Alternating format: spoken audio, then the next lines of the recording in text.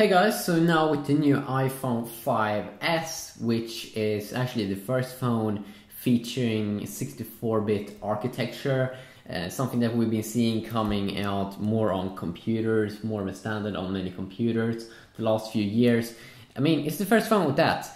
I'm not really sure, I haven't watched that Apple keynote event that they did hold when they did unveil the new iPhone 5s and the iPhone 5c, but did they actually say if you can do something at the moment with 64-bit architecture? Because if it's just 64-bit and you can't do anything special and cool with it, why would you want to use it?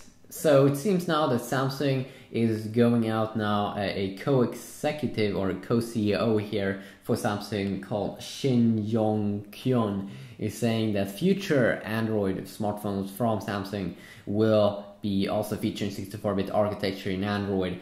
So that could mean that the Galaxy S4 or the Galaxy S5 and the Galaxy Note 4 is going to feature that 64-bit architecture. Of course, Android also needs to get updated.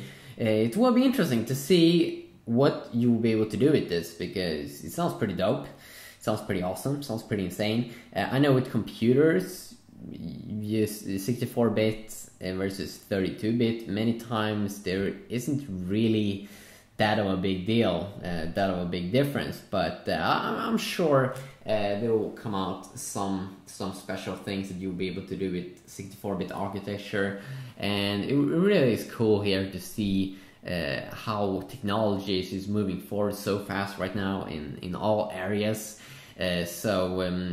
It's going to be fun to see if there just will be like maybe different games that will support this, or certain apps that you only will be able to use with 64-bit architecture.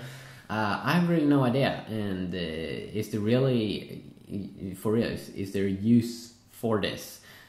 Will it improve performance in a certain way? It definitely would be fun here to pick up the iPhone 5s and the iPhone 5c and really get the hands-on experience. Of course, the iPhone 5c doesn't have 64-bit architecture. It has the iPhone 5's internals with the plastic back, but hey, it's going to be interesting. We are in interesting technology times right now with a lot of fun things popping up all over the place. So stay tuned for more awesomeness.